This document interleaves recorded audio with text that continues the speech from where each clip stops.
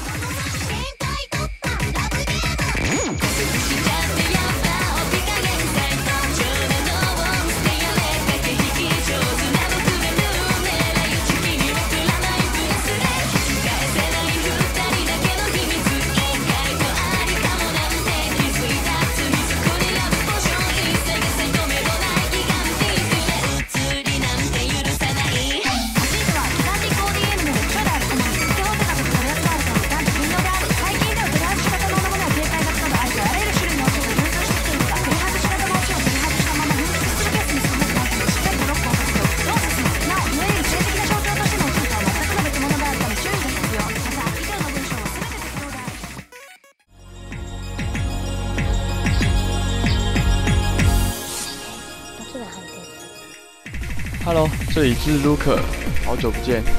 druidxd 的排名虽然没有在非常前段，但是他有坚强的实力。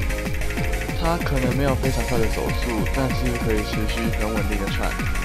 移动方面也很稳，远距离的移动也都可以跳得很准，准确度也都可以拿得很高。哦，还有他的协调性也很好。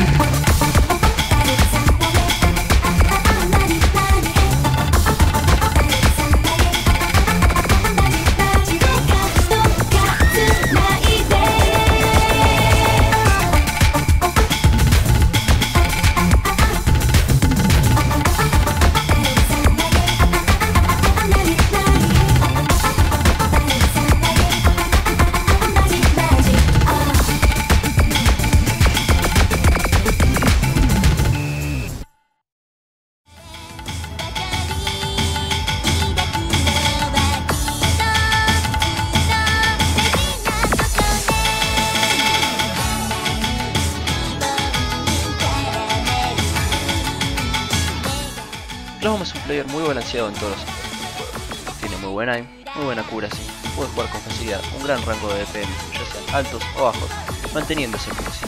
Y además es un player muy flexible, siendo capaz de alternar entre mouse y tablet, manteniendo el alto nivel de juego que lo caracteriza.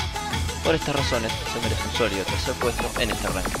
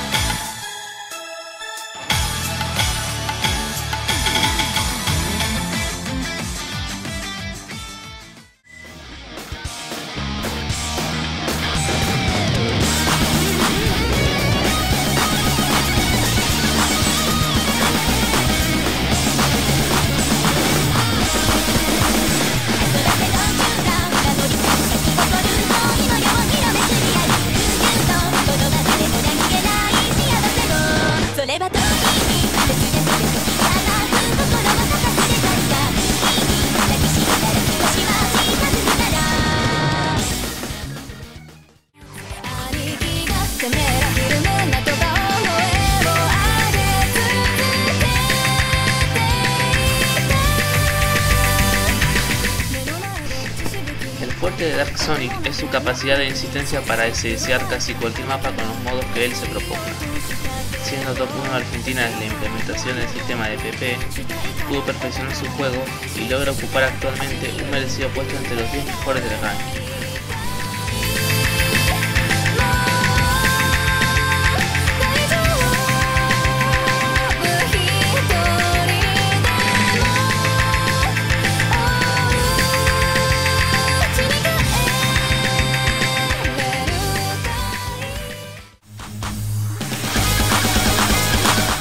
안녕하세요, YK 캐럿입니다.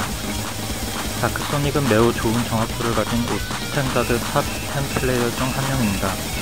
물론 그는 매우 어려운 맵도 곧잘 소화해내지만 무엇보다 일반적인 인게임 난이도의 트럭과 히든, 그리고 더블 타임을 걸고도 높은 정확도를 유지할 수 있는 그의 능력이 그를 명실상부 아르헨티나의 탑 플레이어로 자리매김할 수 있게 해주지 않았나 생각합니다.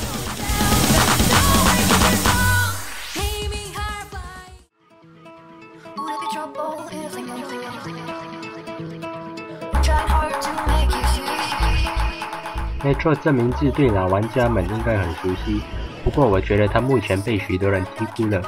2年前就成为了最佳精准度玩家之一，他一直与时代并进，今天仍然是个很出色的玩家。即使最近 Hidden Hard Rock 使用率增加，他在 DAR 图，例如 Bio 还是非常的优秀。可说现在流行高 AR 后，这是个难得一见的技能。再加上强的手和节奏感 ，Metro 证明了他还是个拥有全能优势的玩家。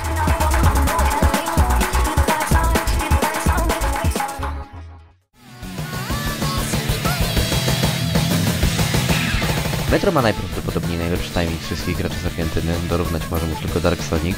Najlepszy w tym jest to, że tak jak widać na załączonym replayu uzyskuje taki chory accuracy alternatując, co dla mnie jest czymś zupełnie niemożliwskim. Ja osobiście poza timingiem najbardziej podziwiam jego kontrolę stresu, nawet podczas owoce zachował zimną krew, podczas gdy trzęsły mi się ręce w każdej grze. To wszystko powoduje, że jest na tyle zajebisty, żeby otrzymać mój autograf, którego nawet do User Page'a wkleił, oraz zasłużone pierwsze miejsce w swoim kraju.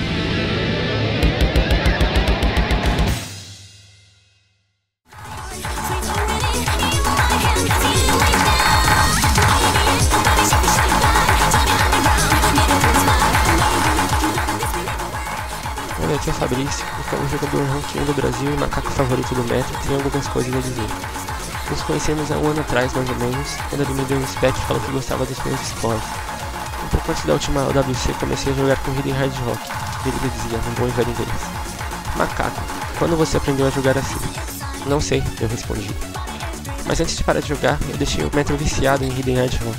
E como vocês podem ver, hoje em dia, a evolução dele foi muito grande. Hoje em dia ele joga tão bem quanto eu, olha só esse replay.